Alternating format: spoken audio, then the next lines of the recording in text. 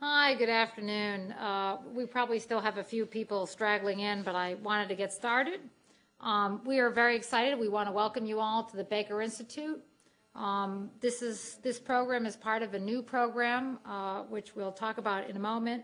But I just wanted to give you a little background on the sponsoring institutions. I'm Amy Jaffe. I am the Associate Director for the Rice Energy Program, which is a joint venture between the James Baker Institute for Public Policy and something called EASY, the Environmental and Energy Systems Institute.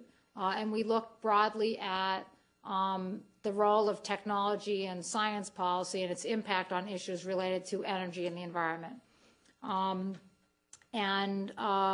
With this program was also supported by the Shell Center for Sustainability and the Program for the Study of Women and Gender at Rice. So we're really very excited to form a broader partnership across the campus to look at issues related to energy and gender. The Baker Institute Energy Forum has been around for almost 9 years. We're industry supported. We also get grants from foundations and other kinds of organizations. Most of our work traditionally has been in the area of energy policy, oil geopolitics. We did a big program last year with Stanford on the geopolitics of natural gas. We are embarking now over the next 2 years on a study on the role of the national oil company in the international energy market. So we do sort of a broad range of things. We also have a big program on energy and nanotechnology together with our Center for Nanoscale Science. And I'm going to ask Jolene Connors, one of our researchers at the Baker Institute, to come and talk to us a little bit briefly about the program on energy and gender, and then she'll introduce our speaker. Good afternoon. As Amy said, my name is Jolene Connors, and I'm a research associate in the Energy Forum here. We've recently begun a program called Gender, Energy, and Society, which aims to investigate the energy dimension of poverty and development with gender considerations. Worldwide, more than 2 billion people lack access to sustainable and modern energy services. Without access to basic energy for lighting, cooking, heating, transportation, and other productive purposes, people, and most often women, are forced to spend the majority of their time and physical energy on subsistence activities. Lack of energy services can be correlated with the major elements of poverty, including inadequate health care, low education levels, and limited employment opportunities. As 2005 marks the 10-year anniversary of Beijing's Fourth World Conference on Women, the timing is perfect to reflect on the progress made since Beijing and the challenges that still remain. This lecture series, which is sponsored by the Baker Institute, Rice's Program for the Study of Women and Gender, and the Shell Center for Sustainability, is an opportunity to draw attention to issues relating to gender, poverty, and economic development within international policy debates. By bringing together social scientists, industry experts, economists, non-governmental agencies, and policymakers, we hope to better forge an understanding of the synergies and trade-offs among the three main dimensions of sustainable development, namely economic efficiency, environmental sustainability, and social equity. Our first speaker, Ms. Susan McDade, is the manager of Sustainable Energy Program at the United Nations Development Program in New York. Since 1996, she has worked on the definition of UNDP's overall program approach and policy framework, linking energy activities to sustainable development as reflected in corporate publications as well as country-level program activities. From 1990 to 1996, Ms. McDade worked in UNDP country offices in Guatemala and China, managing capacity-building activities in the social sectors and in energy and environment. The upcoming Commission for Sustainable Development, CSD 14 and 15, which will take place in 2006-2007, will actually focus on energy, which is extremely important in the international context. Ms. McDade is a development economist with a Master's of Development Studies in Economic Policy and Planning from the Institute of Social Studies in Netherlands. And among other things, Ms. McDade will be speaking about the themes and policy recommendations presented in the recently released report, Gender and Energy for Sustainable Development, a Toolkit and Resource Guide, which is jointly produced by UNDP and Energia. The toolkit was designed for use by development practitioners, energy planners, community groups, and gender experts on ways to address energy issues at the international and policy levels. The tools presented in the guidebook have been designed to help development practitioners and energy planners ask the relevant questions needed to bring about better development and energy outcomes that are gender specific and that address the needs of women in particular. Please join me in welcoming Susan McDade.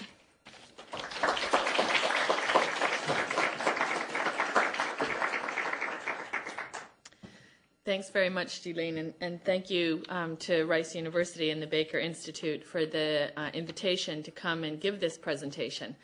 I had the dubious pleasure of actually living and being in China 10 years ago during the Fourth World Conference on Women, and I say dubious because if you were a UN staff member, that was like running a military operation because that was at that time the largest UN conference we had ever had.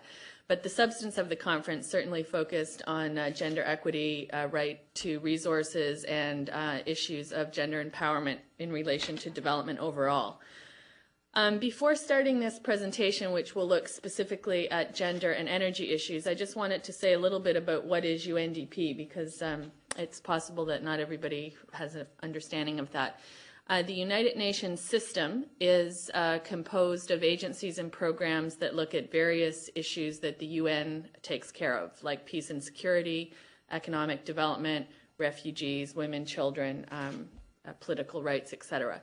UNDP, the United Nations Development Program, is sort of like the front office of the UN system in every developing country in the world. So we are present in 136 developing countries, and you could think of UNDP like the embassy of the United Nations system in all developing countries.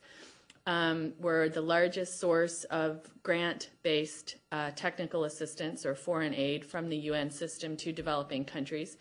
And like sister agencies such as UNICEF or the World Health Program or the United Nations Fund for Population Activities, work directly with government and civil society counterparts in developing countries to provide project-based technical assistance to look at various development bottlenecks.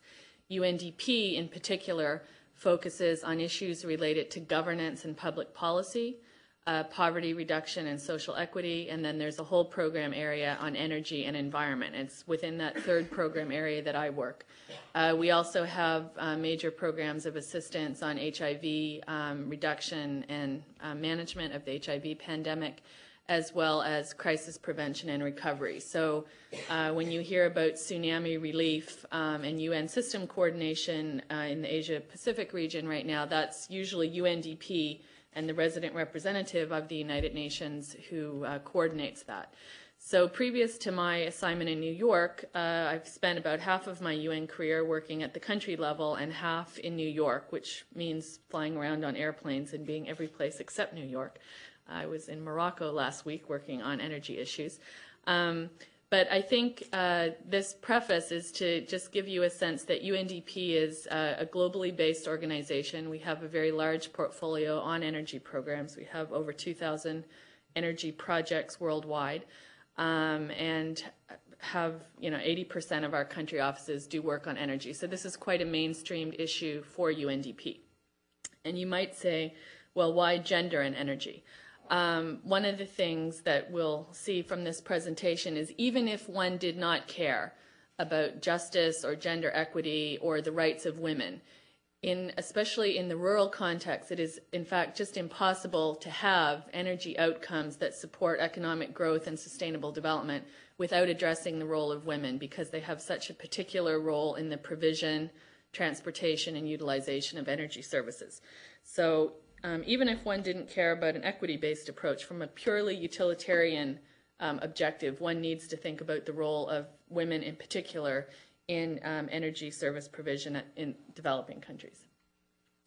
The overview of my presentation is I'd like to talk a little bit about gender and energy and some of the conceptual relationships.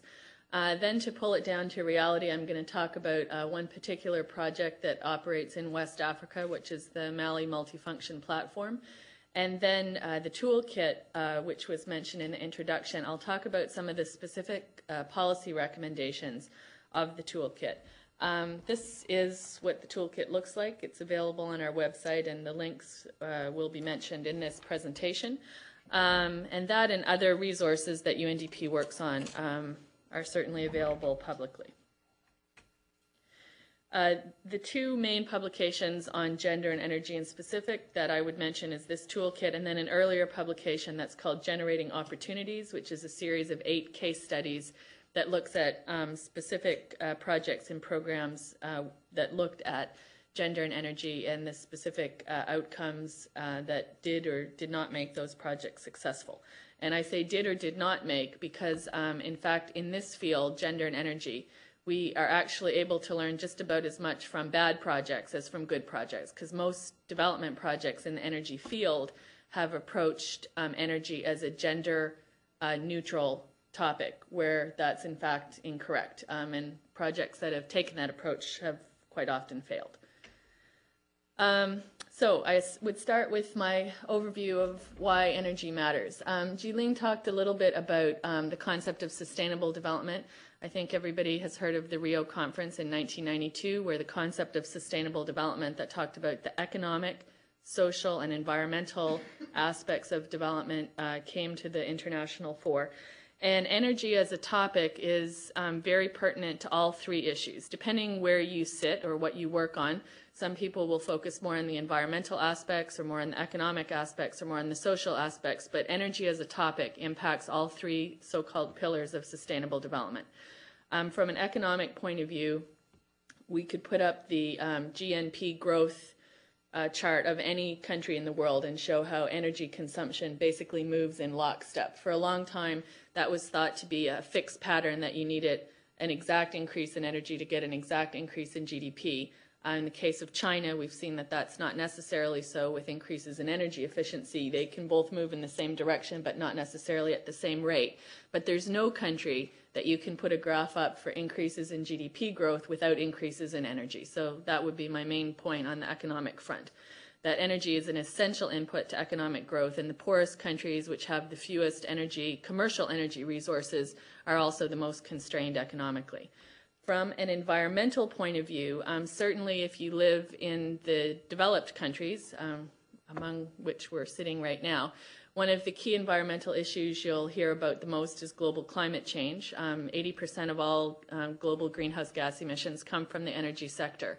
But if you're sitting in a developing country, frankly, climate change would not be on the top of your list of environmental concerns. But issues related to local pollution, acid rain, land degradation, loss of forest cover, and indoor air pollution, especially the health effects from poorly ventilated stoves and traditional means of cooking, would be the main environmental aspects of energy that would impact your life.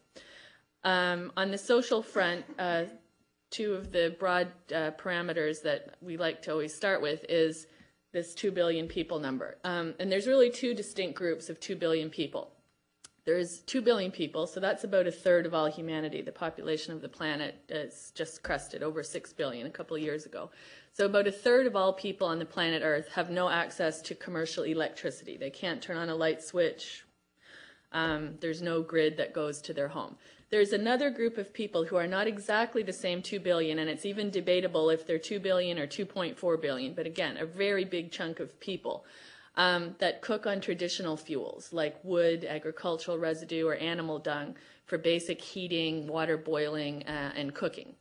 And those, as I said, can be 2 different groups of people. So it's possible to be connected to the grid and have an electric light bulb in your house, but still be cooking on dung. And that is actually a condition of poverty in many, many places. I think it's good, before going into the specifics, to get a global overview of how energy consumption is different in the North and the South. Developing countries in net consume about a 1/6 of what the developed countries in net consume. On a per capita basis, though, it can be 100th or 1/800th compared to northern countries. But what's most important in these 2 pie charts, and especially from a gender perspective, as we're going to go on to see, is in the developing country pie chart, the part that says biomass, 22%, versus industrialized countries, biomass, 4%. In the industrialized countries, basically the only places that are generating energy off of biomass, in most cases wood, would be Austria, Norway, and Canada a little bit in some decentralized places. But biomass for developing countries as a group is about a quarter of all energy. And if you go to sub-Saharan Africa, for many countries, it's actually 90 to 95% of all energy. That's significant because the technologies, policies, and approaches to provide energy in our countries, in the rich countries, pretty much don't take biomass into account because we've gone past that stage of development by and large. Mostly we're not on a large scale heating homes with biomass energy. We're mostly not generating electricity with biomass. In developing countries, you can still find aluminum factories being run off of basic biomass and industrial scale kilns being run off of wood, which is unthinkable in our own countries. In both cases, what's important to see is that fossil fuels are by far and large the grand majority of all energy consumption, and trending forward, even with expectations and increases in use in renewable energy, fossil-based fuels and conventional fuels remain very, very important for developing countries. Right now, this is gaining more international attention because of fuel price increases, which are having a really basically devastating impact on the balance of payments for many of the poorest countries who are dependent on importing their commercial energy in the form of oil and gas. So very limited foreign exchange is being pressed even further in energy systems that are dependent on imported petroleum. I always like to have this slide because although it sounds very, very simple, in international energy debate anywhere, this issue is pretty much always overlooked. From the point of view of the consumer, the energy source matters almost not at all. What do I mean? We are sitting in a room with illumination, with a computer that works, with a PowerPoint and a screen. Probably very few of us are sitting here wondering, where did this electricity come from? We know that we have it, and the electricity gives us illumination, communication, air conditioning, and sort of some state of well-being.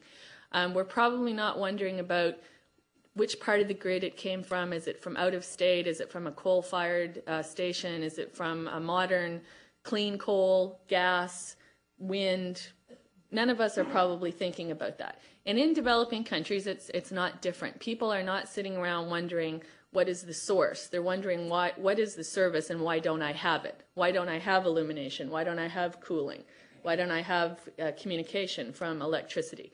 And from the point of view of the end user or the consumer in any country, what's important is the energy service. So services are things like illumination, the heat for cooking or home heating, energy for mechanical power such as pumping and grinding. Grinding refers to agricultural processing and food processing. Energy for transportation and communication, and energy for business development and economic activities. Different services can come from different sources. That's to say, you can have illumination from conventional or renewable energy. You can have mechanical power from a diesel engine or from grid-connected electricity. From the point of view of the consumer and as a development input, what matters is the availability and the affordability of the service, and the source is secondary. From a development point of view, there's really two distinct challenges. And I go to conferences all over the world, sit and listen to the same introductory statement, which will talk about the two billions. 2 billion without electricity and 2 billion who cook on biomass. Then if the conference is 5 days, for 5 days I will only hear about electricity. Electricity generally will not provide the services for heating, cooking, and the heat-related applications in developing countries. Mostly because unless you have a lot of really, really cheap hydro or really, really cheap something else, it's just not economically feasible to generate heat for large-scale cooking and heat applications from electricity. But in development planning and in project development, most development assistance has focused pretty much just on the electricity side of things and quite inadequately on the fuel side of things. That has had and is still having a very distinct impact on gender and the inclusion of women in energy planning considerations. So electricity is key for some services, such as those mentioned here. But fuels, affordable fuels and cleaner fuels, are really essential for household uses, for productive purposes, which involve heat-related applications. And when I say social, environmental, and economic benefits, I mean things like boiled water, health clinics that can do sterilization, and economic activities that involve heat. And having a distinct understanding of these two different sources is also very important when considering the situation in developing countries. Fuels for cooking are one of the most pressing issues in developing countries at large, and one of the most direct impacts on the condition of women. This picture is of a woman in South Asia, in India, cooking on inside her house on a traditional stove. Actually, not even as traditional as it can get. This one is kind of at least made out of concrete and adobe. But the condition of smoke, that's not just a bad photograph, that's what the inside of the house looks like, because the smoke from that fire is basically unventilated, and she and her children, all children under 5, basically are going to be every day, several times a day, breathing that quality of air. Unfortunately, we don't like to trade in death statistics, but the mortality impact of poorly ventilated stoves and indoor air pollution is in fact the 4th largest cause of death among people in developing countries. But it doesn't get the kind of attention that HIV or malaria or tuberculosis gets. But in fact, on the list of main killers, it's number 4 in developing countries. And the World Health Organization has measured that there's currently 1.6 million deaths annually that can be directly attributed to respiratory disease from indoor air pollution. The secondary effects are under debate, but the fact that a lot of people are basically needlessly dying because of reliance on traditional fuels and traditional technology. It's not just that this woman is relying on traditional fuel, but that stove technology in the form of household construction is also clearly not helping the situation. Within the UN system and within the intergovernmental system looking at development assistance, in the year 2000 there were a set of 8 global development priorities agreed, which are called the Millennium Development Goals. The 5-year review of the Millennium Development Goals will happen this September. The Millennium Development Goals are quantifiable targets to reduce poverty, illiteracy, to improve gender equity, etc., what these boxes say, that have time-bound targets. So for instance, the first Millennium Development Goal says reduce by half the number of people living on under $1 a day by 2015. So they're time-bound, quantifiable targets. And these set of targets right now are basically governing the aid flows in virtually all development assistance. And the accountability for impact, quantifiable, measurable impact, is being governed by these 8 goals. Now, what is sad and stunning is that among those 8 goals, you do not see the word energy any place. There is no Millennium Development Goal on energy. That was partly because at the time that these goals were framed, it was seen as sort of too tough to deal with. Various debates still from the North-South divide about energy as a means versus an end. But what any development professional who works on energy can do is walk through each one of those goals and explain how without energy inputs, greatly increased quality and quantity of energy services, you actually can't reach any of those goals. So, for instance, the first Millennium Goal on eradicate extreme poverty and hunger. If poverty is correlated with income and economic opportunities are correlated with energy, you actually can't get more income-generating activities without more energy inputs into the economy. Similarly, although this would seem like the most obvious thing in the world, the people who work on the Hunger Task Force, who are basically nutritionists and agronomists, it had not occurred to them that 95% of all staple foods need to be cooked in order to turn into human nutrition. So rice, maize, yucca, anything that has a caloric value can't actually be turned into a benefit for humans unless it's cooked. None of us are eating raw rice or raw corn or any raw staples.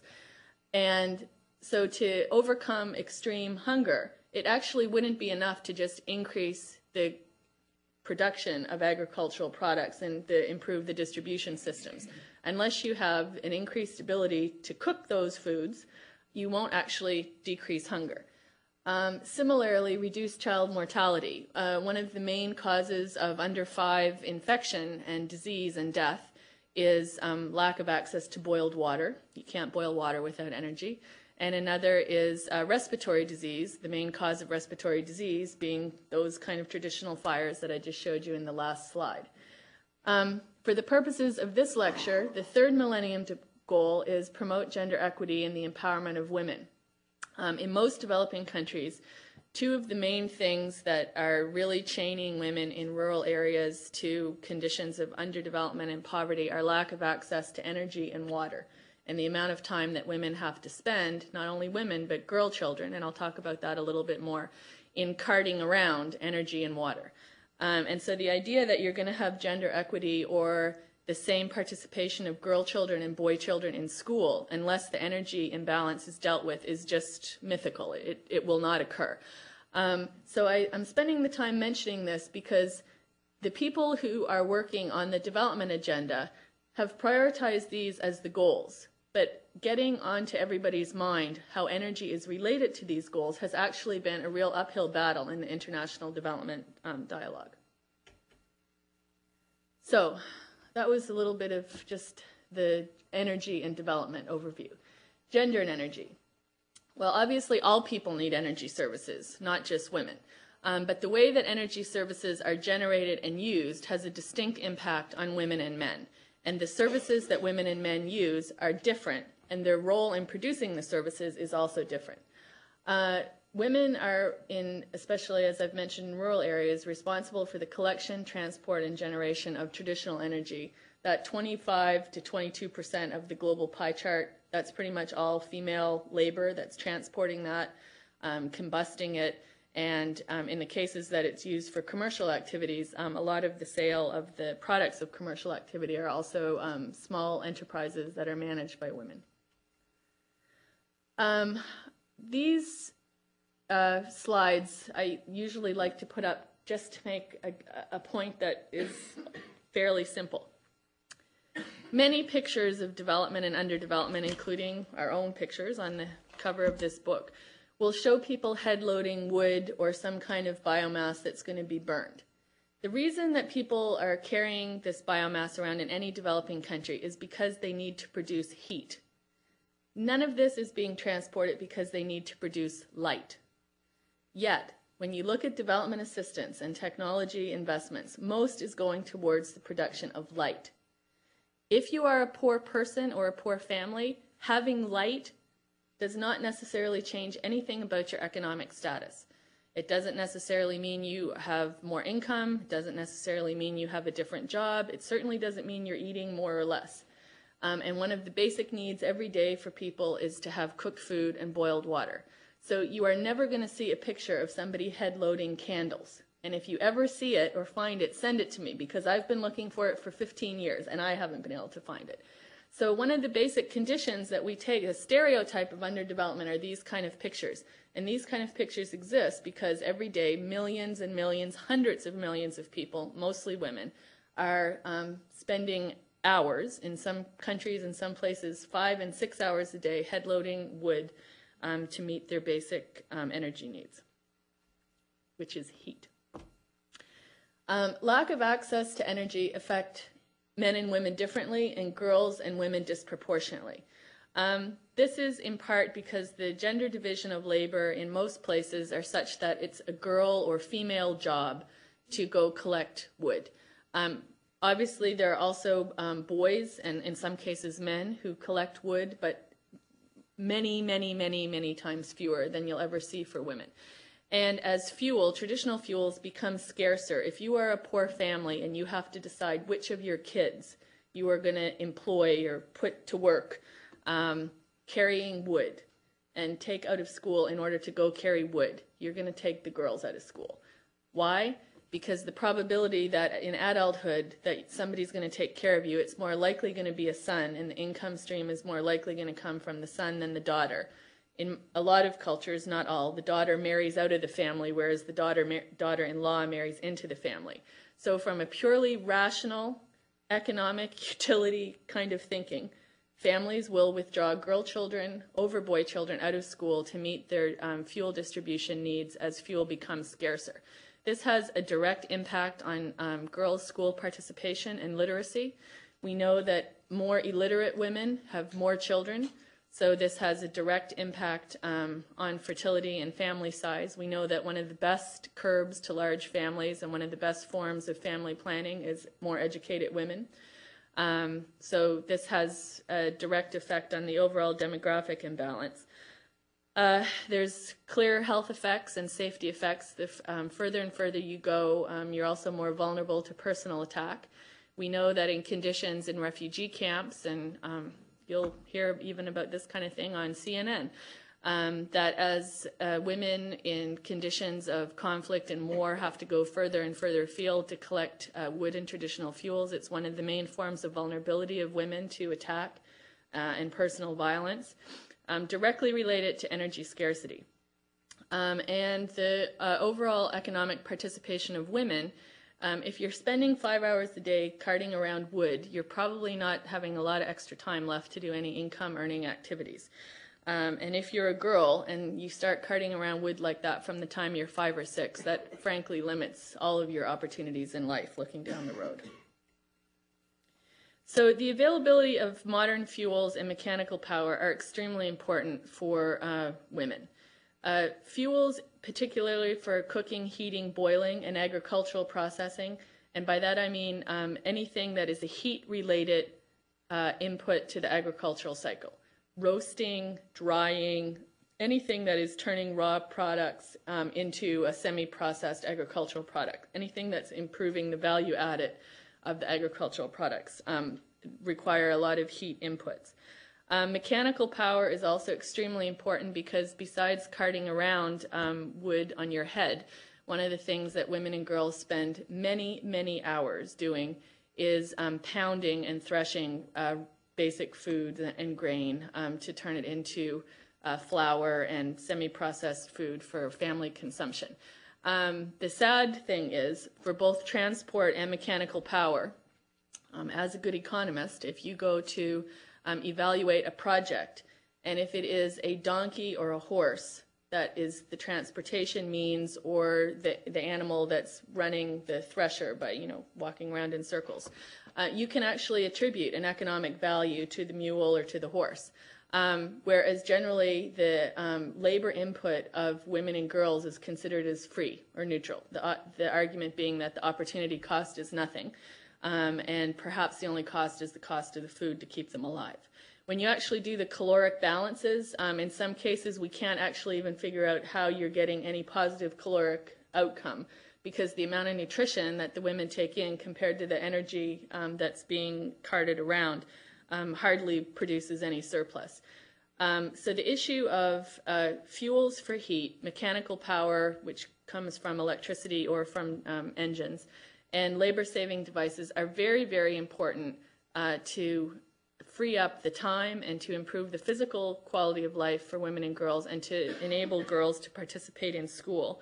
And as we're going to see in a specific project, to enable women to have time to do activities which actually produce an income stream. Why is this important?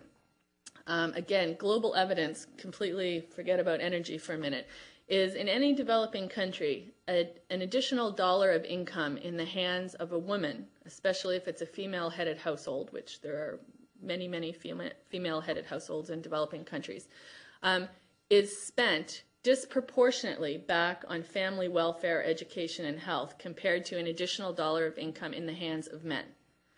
I'm not making an anti-male statement. I'm making a statement that the utility that women see on additional income is a utility that gets reinvested back in school fees, in school uniforms, in food for the family, and in reinvestment back in family welfare. And the tendency to reinvest back in family welfare is not the same when you measure what happens to additional disposable income in the hands of men. This is one of the reasons that microcredit has singled out women as their borrowers, partly because there's just different economic behaviors among the very poor. So from a gender and energy perspective, some of the key questions are first, who uses the energy? Understanding that men and women use energy differently. And then second, what is the energy that they use? If I were to make a gross, huge, sweeping statement, I would say that mechanical power and fuels are disproportionately important for women, and that electricity is disproportionately important for men. And most of our development assistance, as I said, has focused on electricity. I have been myself in many, many places, many rural areas where women have actually cursed the day the electricity arrived in their house. Why? If the electricity is providing illumination or a radio, which is pretty much the first two things that poor households do, for the woman, all that has done is actually lengthened her day, because she still has to get up at 5 and go cart around that wood, come home, start the fire, boil the water, feed the kids, all the rest. So now the expectation is that her day is just going to be longer. Before, when the sun went down, that was pretty much when your day ended. Now the day is extended. For the man, one of the things that the electricity has provided is a radio and access to a soccer game. Now, I'm obviously generalizing, but from the places that I've been, this is the kind of feedback that you get. Access to communication and the radio and information, and in some cases the television, benefits everybody. But many women, if you're still without modern fuels and a more efficient way to cook, access to low-load electricity is not necessarily helping your day. So which energy they use in terms of the source, and then what does it produce, and how much does that service cost? How is it delivered, and then what can men and women pay? I think it's important to press the pause button here, because one of the stereotypes in the energy debate is that poor people either cannot or do not pay for their energy. And that is factually untrue based on household income and expenditure surveys. The poorest people per kilowatt hour or per BTU pay more than people going up the income scale. Why? Because if you're getting your electricity from dry cell batteries, the per kilowatt cost of the dry cell battery compared to a modern grid connected electricity is much higher. And if you're getting your heat off of kerosene rather than some other fuels, it's also per BTU much more expensive, and you're paying in smaller amounts. So it would be the same thing if you buy these little tiny packets of shampoo rather than a big bottle of shampoo. Per time you wash your hair, you're paying more. That's pretty much the condition of the poorest people, because they only have income in small amounts. But if you net it out, what they're paying in aggregate is actually more for a poorer level of energy services than people higher up the income scale. And in some countries, the total, well, one country in particular that we actually did some numbers on, Ethiopia, there was 1 year that Ethiopia imported more dry cell batteries than the entire installed capacity of electricity through the grid. So the idea that these are small amounts or marginal amounts of money is basically not true. And that poor people are not willing to pay for energy is also untrue. Usually energy is the second largest expenditure among poor households after food, because it's a necessity. You can't opt out of having energy. The other thing, so that I haven't left a wrong impression here, is that the condition of biomass or traditional fuel use does not only impact rural areas. The poorest people in urban areas, especially urban slums, basically have the same energy consumption patterns on the heat side of things as rural people. And certainly any place in sub-Saharan Africa, in the urban areas and in the slums especially, it is still basic wood and charcoal that people are cooking and heating on. So, and that's directly impacting scarcity in rural areas. And I mean, any place in sub-Saharan Africa, you just have these huge, huge trucks every day bringing in, truckload after truckload of charcoal and wood to maintain urban energy consumption. So the idea that rural equals traditional energy and urban equals modern energy, that also isn't the case. Traditional energy is more income correlated than geography correlated. And with the increases in urbanization in the poorest countries, this is very rapidly shifting some of the main energy problems as to how do you get more modern fuels such as kerosene and LPG into these urban areas at affordable costs. Okay, so to move from the theoretical to a practical project as one example of an intervention that looked at the difference between male and female energy use, I wanted to talk a little bit about something called the Mali Multifunction Platform, which again is a devastatingly simple idea, which has been a very effective approach that started in the country of Mali, but's now been extended to 6 West African countries, and the East Africans are trying to figure it out. From an electricity point of view, there's many, many places that the grid is basically never going to reach. It will never be economic to have grid-connected electricity in some parts of Africa. Or you might need to wait another 25 years before it ever happens because the both public and private investment just isn't taking place. Yet people still need energy for their daily lives. This particular project, which is now a program and beyond the country of Mali, started in the early 90s. In the country of Mali to date, there are 400 of these platforms that are operational. The failure rate has been less than 1% on this project, which is almost unheard of in development projects. So, and I'll go on to talk a little bit about this. Each platform, and I'll show you a picture of a platform coming up, has about 800 clients per month. It's a business-based model that's based on fee-for-service. It's not an energy giveaway. It's not for benevolence. It's to impact a social outcome, but it's run on a business model on a fee-for-service basis. And these are some of the countries that the project has now expanded to.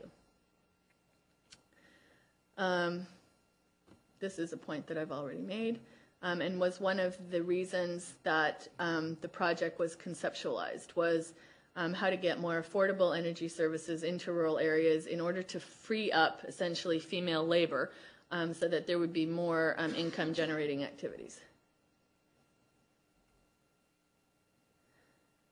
The hypothesis going in was that if time were freed up from women on some of the basic energy issues, in this case grinding and pounding and pumping, not as much on the heat side of things, that there would be extra income generated from agriculture. And that was because in the places where these platforms operate, there's adequate land and women have access to land. So the outcomes that I'm going to describe would not necessarily occur in places that are land constrained or where people don't have access to land.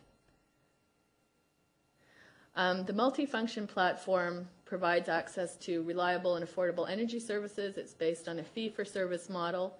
The organizational model is that the business is run by female cooperatives in these villages with, accounting, money, clients, the whole thing. But in order to do it, there was upfront expenditure on client needs assessment and also on training basic literacy and numeracy so that we could be sure these businesses would be run with a business plan, with accounting, with month-end totals, and with an understanding of an income stream. And although there have been certainly direct impacts on women and girls, which I'm going to talk about, men have also benefited from these platforms because the fee for service is for anybody who wants to pay the fee. And one of the main benefits has been the increase in income generating activities for both men and women. So this is what the multifunction platform looks like, and it's not any more complicated than a very basic Indian diesel generator mounted on a skid so that it can be moved around to different villages. It's obviously, when I say moved around, once it's in a village, it stays in the village. But to get it to the village, that's often a problem in a lot of these remote areas. It's very low tech. It can be maintained locally. Diesel is available because these villages are within access of roads, and diesel is what's running the trucks. Each platform can be, the appliances of the platform are tailored to the energy needs of the village based on a needs assessment. So this one, for instance, unfortunately there's a saw, but beside the saw there's a welder, and this one has a battery charging. But you could also have it with 2 battery chargers and no saw, or with 2 dehuskers and no oil press. So what's attached to that platform can change based on the demand for services in the village. And the way it works is you come, you stand in line, and if you want to have a half an hour of grinding of maize, it costs X amount, and you pay X amount, and you get to grind, you get that for half an hour. Or you come and you recharge your battery, that costs X amount, you pay, and your battery gets recharged. If you don't pay, you don't get the service.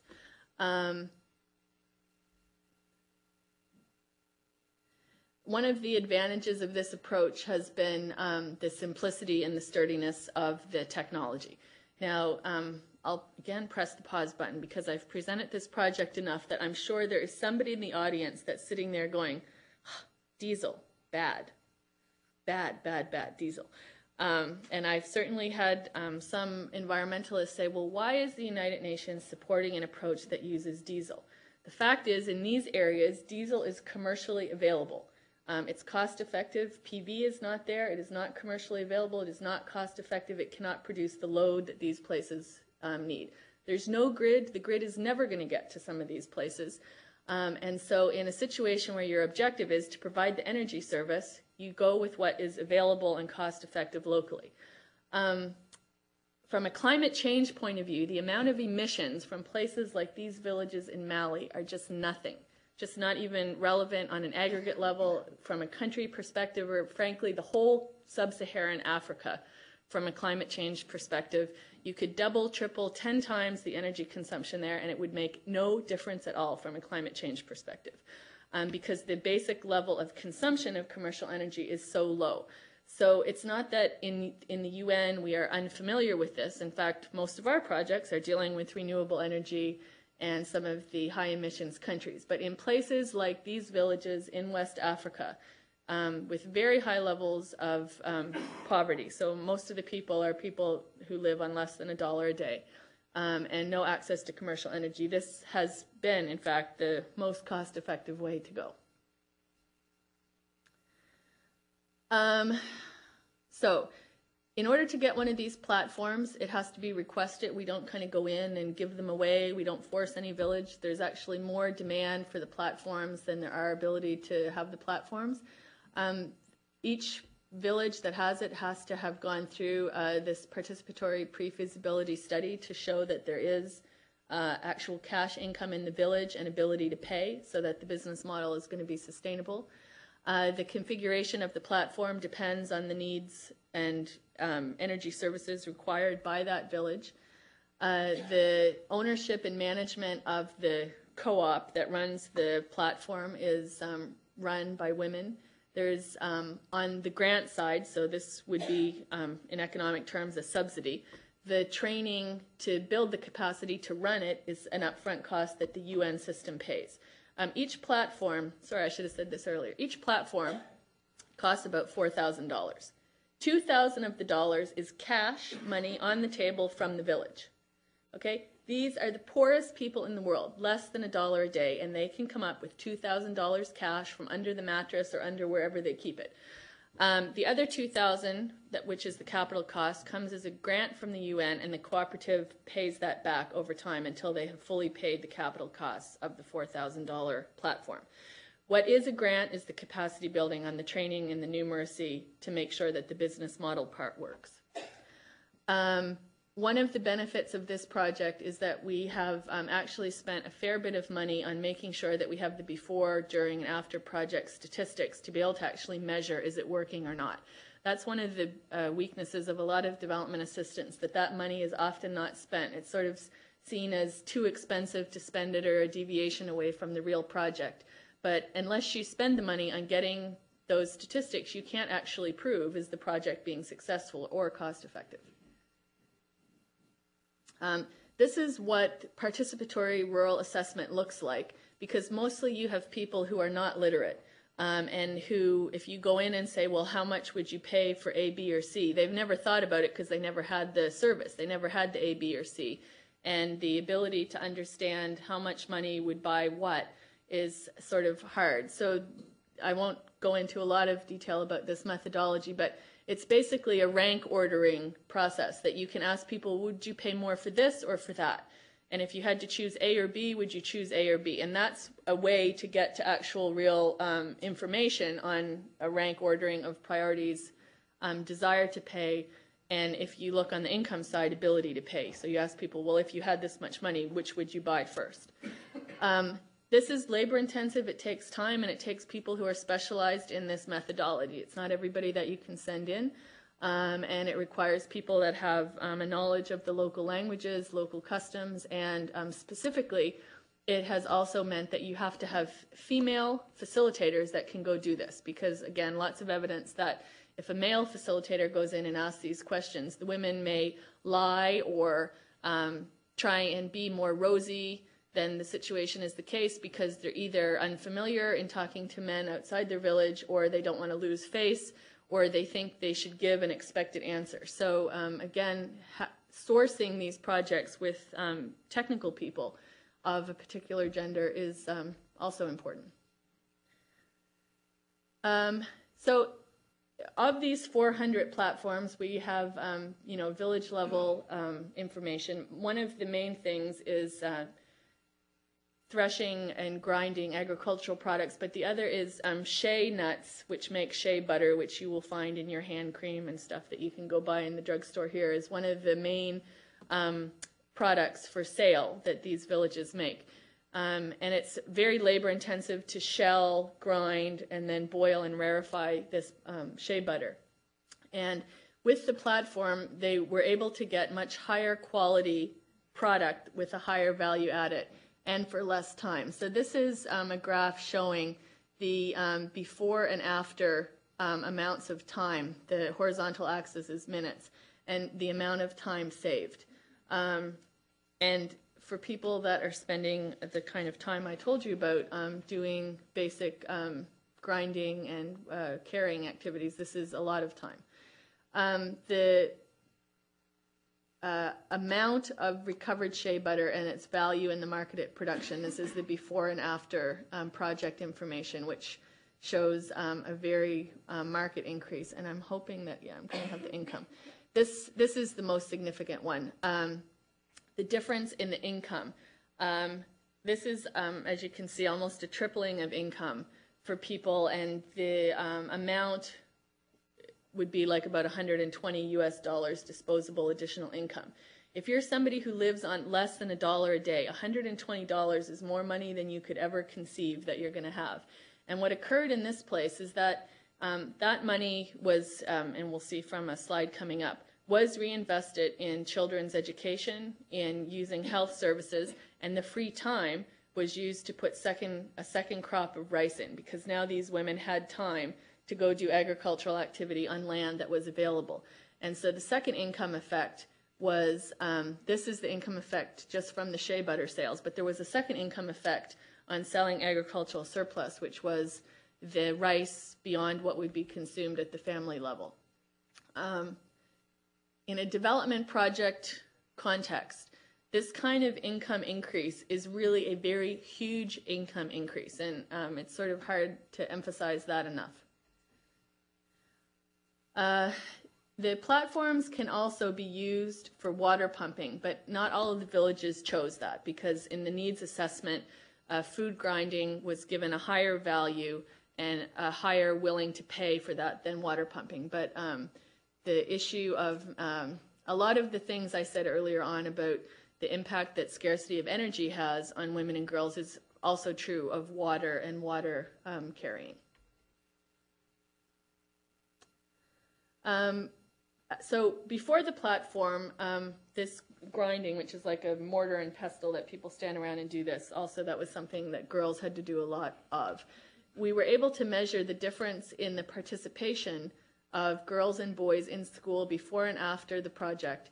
And then the interesting thing was the passing mark. Basically, you had less exhausted girls. You had girls who could stay awake in class. A, they could attend class, and B, they could stay awake and did better on their scores. So, I mean, the boys are outperforming the girls, but the difference in the girls' performance has been really much more dramatic than for the boys. Of course, boys also benefited. So I don't want to leave the impression that, this is disadvantaging men or boys.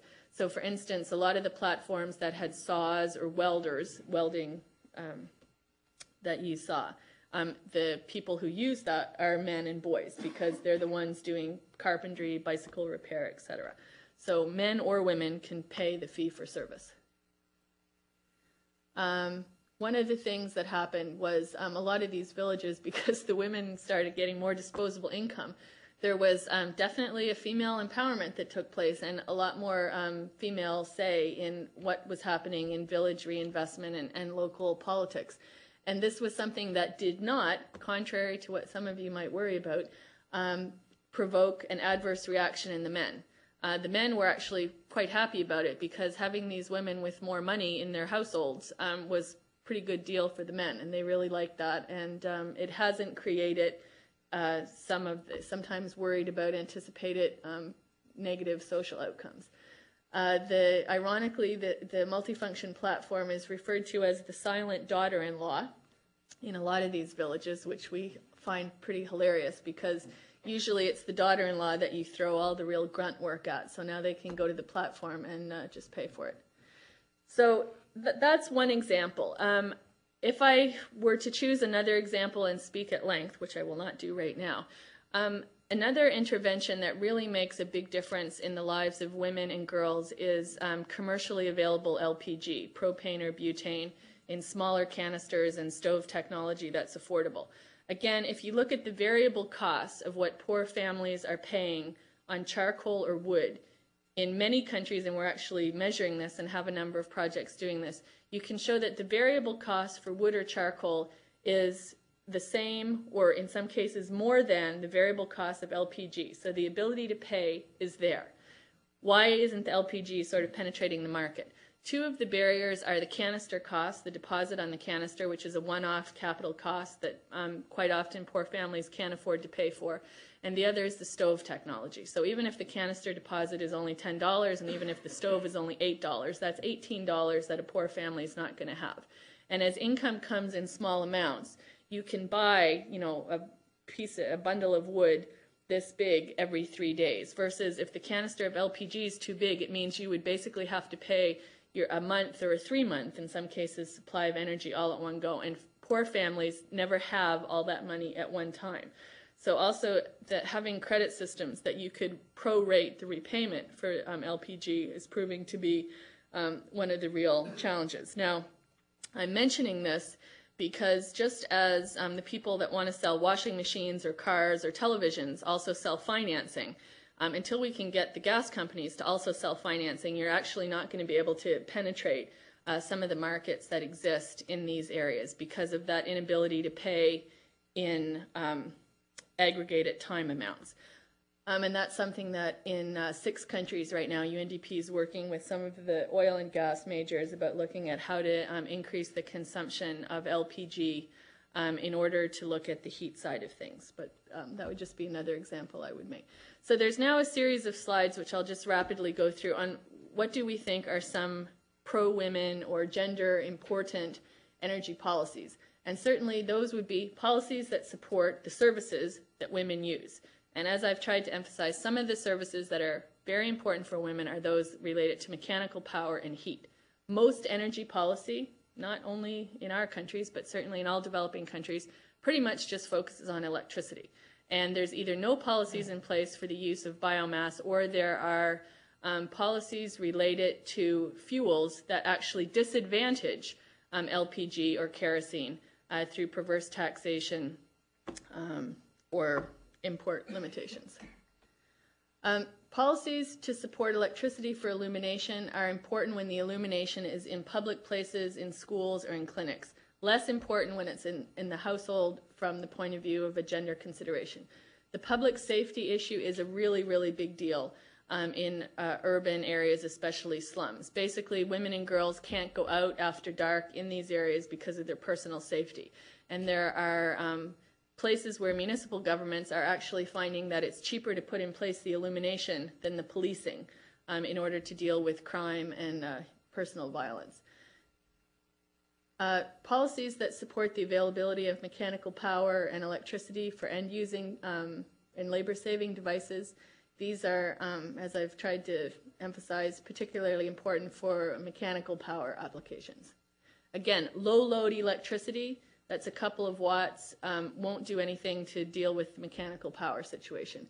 So that's one of the limitations of some of the interventions with decentralized renewable energy systems. Unless you can get a high enough load to support mechanical power, it's hard to get some of the income effects.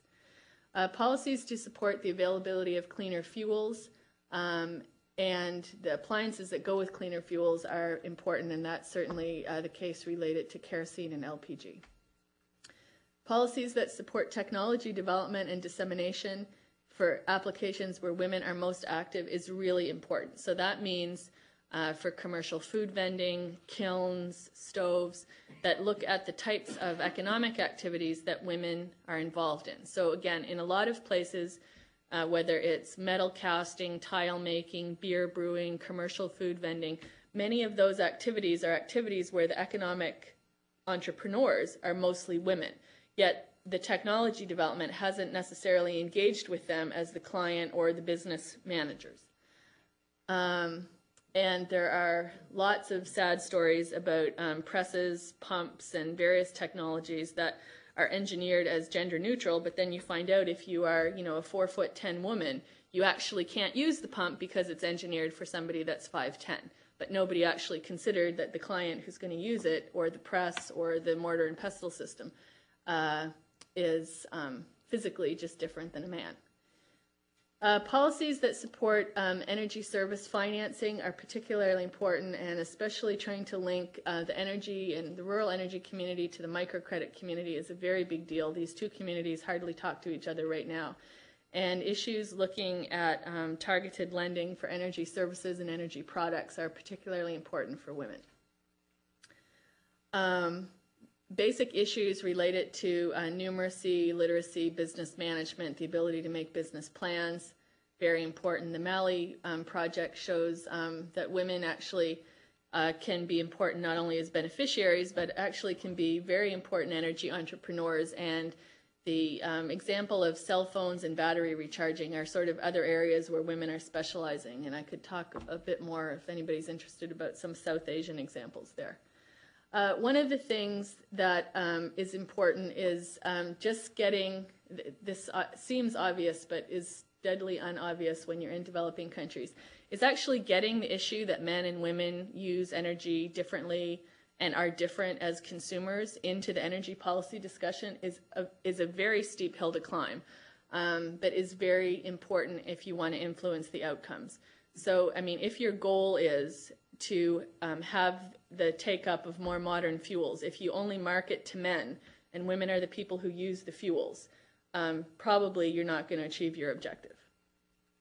This final slide on policies is one of the biggest deals. In a lot of countries, forget what you would do in the energy sector.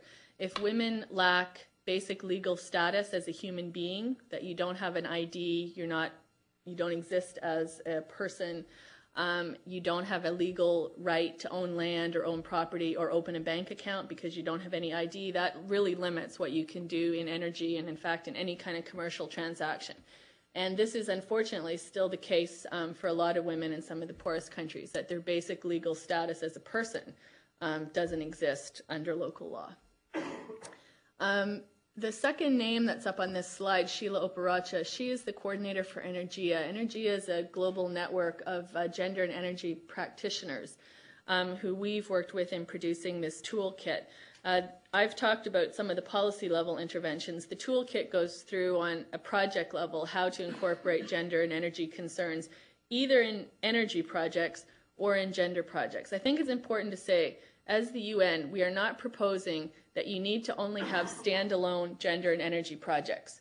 Quite the reverse, is that when you approach energy projects and energy programs, you have to take into consideration just the differences between men and women and their role in the energy supply chain, and make sure that the project design explicitly acknowledges that.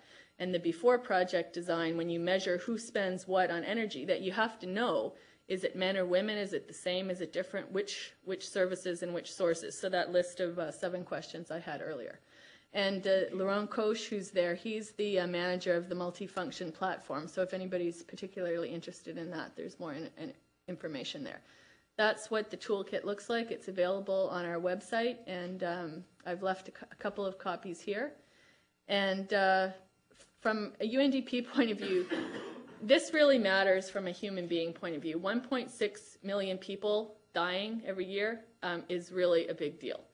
And this is sort of the face of the people who are very impacted by this. So that would be my last word on that, and try and leave myself open to any questions. We have time for a few questions. If anyone in the audience. Back up to get the ad ready.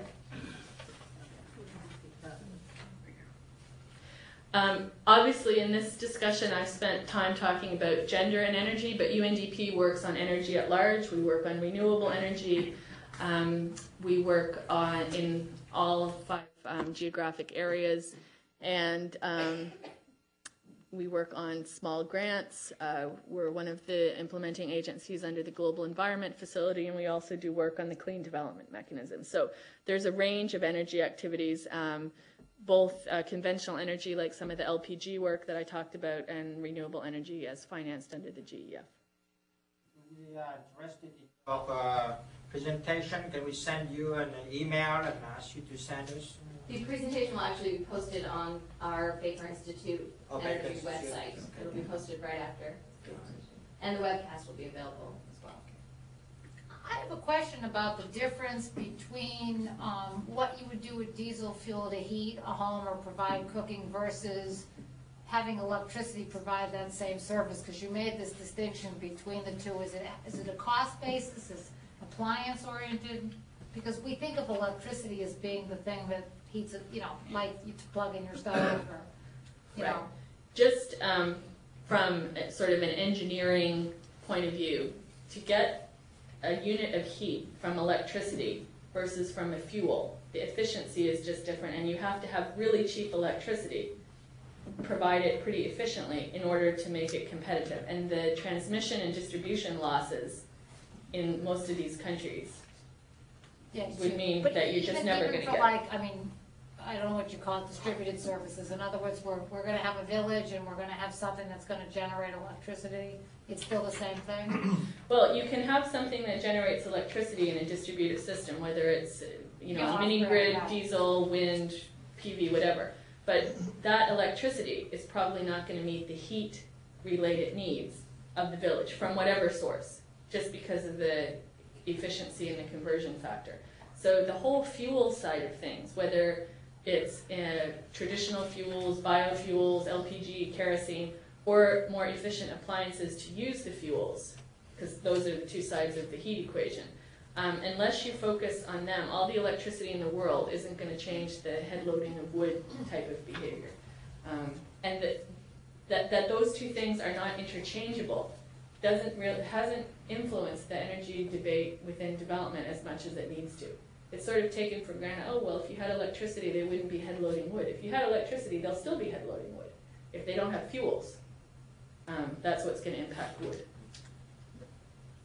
I have two things I want to comment, and that is that this is the most down-to-earth, intriguing presentation I've heard in a long time. I was particularly, at least for me, it was an eye-opener that heat trumps light and the needs of the poorest of the poor. And in the expenditure, I should have said that. If you look at family expenditure on heat versus dry cell batteries, it's an 80-20 split. 80% on heat-related or fuels. I should better use fuels because kerosene is included in the 80 versus things for electricity. But sorry. The question I've got though is, you've got to get the fuel, whether it's diesel or propane or butane, from some point where it exists to your platforms or whatever.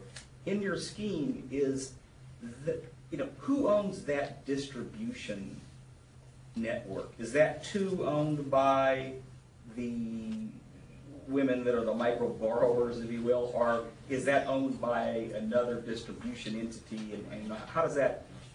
I mean, how does that fit in the value chain? Because that's got to get right to where it needs to be. Mm-hmm.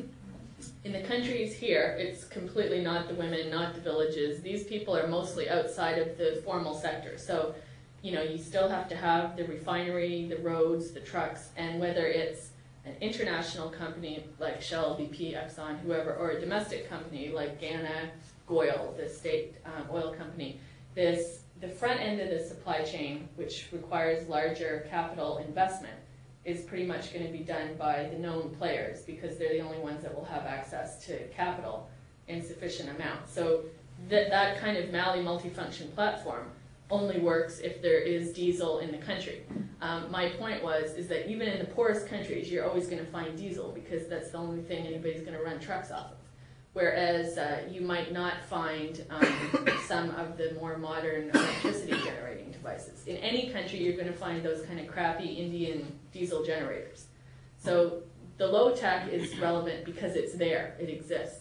One of the difficulties with some modern, cleaner, higher tech, and frankly better technology is in those kind of villages. Nobody can install it, nobody can maintain it.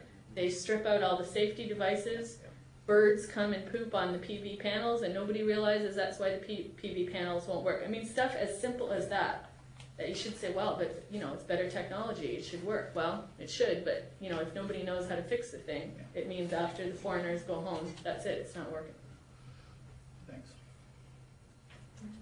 I understand you're coming from the perspective of the UNDP, but are other international organizations taking a gendered look at energy, and how are they doing so differently, or maybe the same way? Yeah.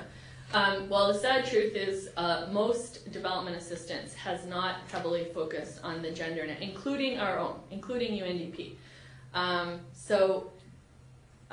All of the foreign aid agencies are being asked to mainstream gender, to make it something that's not a standalone, like don't have a standalone gender in water or gender in energy. But how to mainstream gender into an energy project or a transport project or a credit project, a lot of people just either don't know how to do it or have never thought about it. So things like this little toolkit, which is frankly a pretty humble, straightforward thing, is already a big deal because a lot of, I mean, when I was in China or Guatemala or Peru or different places, I mean, you'll get people that they'll fly in to formulate a project. They have just never thought about disaggregating the project design by consumer. They just think, well, consumers are consumers. The fact that consumers are men and women, people, different. From a kind of engineering or technology point of view, the skill set of the people who design the projects quite often hasn't included this. On the other side, people who are gender specialists quite often have lacked the technical skills to design energy projects. So it's sort of the two communities haven't come together. The World Bank is trying to work on this, and there's certainly people in the World Bank that work on it, but if you're at the upper end of the supply chain, then you would say, oh, but it's neutral, it's gender neutral. Among the bilateral donors who have worked most extensively on this would be certainly Sweden and the Netherlands. And Germany has worked a lot on more efficient stoves and smoke-free stoves and just generally stove technology. Actually, a two-part question. The first one concerns the dry cells, whether you have any statistics about what the service they actually provide and whether there's a gender component to that service. And the second is if you would comment a little bit about solar ovens and what their having use was. Oh, solar ovens is a difficult one. The dry cells, like the International Energy Agency is starting to track that, because when we started to look at the aggregate numbers, our heads were exploding when we were realizing that the total import of dry cell batteries compared to installed capacity is just sort of mind-blowing in some of the poorest countries. So the IEA does track those. The International Energy Agency based in Paris is starting to track that. The gender disaggregation, I don't think, would play itself out as much on the dry cells. It's mostly used for illumination for lanterns, also batteries to run radios and televisions. It's a debate about what's the benefit of a television, but people would certainly say, well, anybody, including a poor person, man or woman, if they want entertainment, why shouldn't they have it? And the other is telephone charging is really a big deal for batteries now, because a lot of the poorest countries are never going to have, they're going to jump past a wire-based telephone system straight to a cell-based system. So a lot of these places you can go into rural areas and, people walking around with cell phones and charging the cell phones. If you have cell phones but you don't have a grid, you still have to charge the cell phone somehow. So that's one of the sort of new uses of imported dry cells. Solar ovens. Sorry. Solar ovens is a complicated one. So I will start by saying I have a bias based on what I've seen or studied or looked at. After 25 years of solar oven work, they have not taken off. They are not in wide use. And why? Well, there's some design elements related to understanding what your consumer needs and what's their life like. If you need to have cooked food in the morning before you go and do 8 hours of agricultural work, having a solar cooker that's going to produce cooked food at the end of the day doesn't match with the consumption pattern of the household. So that's been one problem with solar cookers. A second is, if the solar cooker needs to be attended by somebody needs to sit and watch it so that nobody steals your food, that's one less person that's going to be out doing agricultural work. And in some cases, the same kid that you would withdraw from school to go fetch wood is now just going to sit beside a solar cooker. Some of the solar cooker successes have been on institutional applications. So for cafeterias or commissaries in clinics, schools, beyond the family level. At the individual household family, there hasn't been as much success as one would hope. And then some of the, but this would just be at the level of anecdotal, some of the complaints from users is that the food doesn't taste right or doesn't smell right, because if you're used to having the smoky, if you think your food, your lentils or your rice or whatever it is, has to have that smoky smell or taste to be the right kind of food, and you're not going to get that off of solar. Somebody needs to engineer how to inject the smoke taste into the solar cookers. And then the other is, believe me, I'm worrying about this answer because I've had years of debates with some solar cooker people who really don't like to hear any of this from me. If it's $12, they'll say, but it's only $12. If you're a poor family, you're never going to have $12 for a solar cooker. And if it's $40, well, forget it. You might as well say, do you want a Porsche?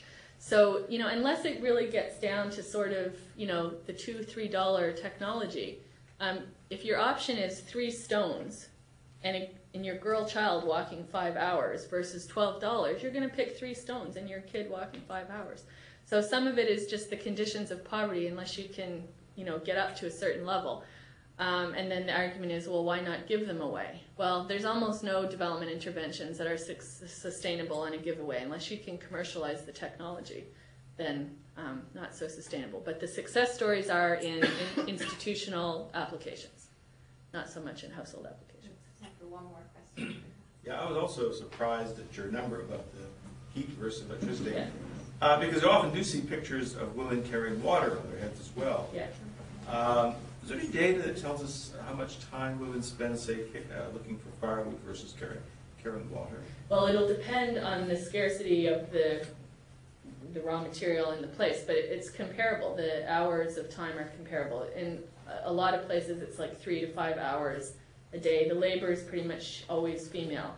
And the energy linked to the water is, sometimes it's because you don't have mechanical power for pumping. It's not that, there's no water underground. It's that there's no pumping technology to move it around. So that's also why the platforms in some cases do water pumping. So that's why I would have thought electricity would be very helpful, because at least it may not solve the heat problem, but it would certainly reduce the time. On the water side, yes. If you have the investment to, bore the wells and all the rest. UNICEF has worked a lot on water and water pumping, and I think also one of the, on the renewable energy sides, one of the things that, despite any of my negative comments about solar PV, solar water pumping actually has got a definite niche for off-grid applications. So I think that's something that's definitely worth looking at. Thank you, Susan, and I hope everyone